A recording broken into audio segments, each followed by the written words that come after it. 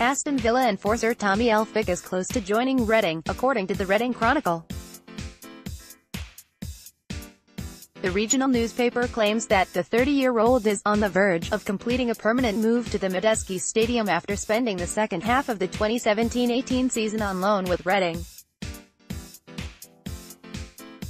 It is understood that the Royals will take up the option to sign the defender, despite the fact he featured just 4 times for them on loan due to injury problems.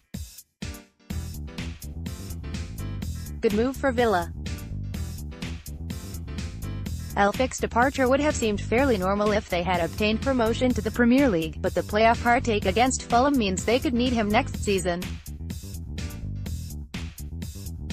The centre-back is a proven player at championship level, and Villa could be short on numbers in defence following the departure of captain John Terry.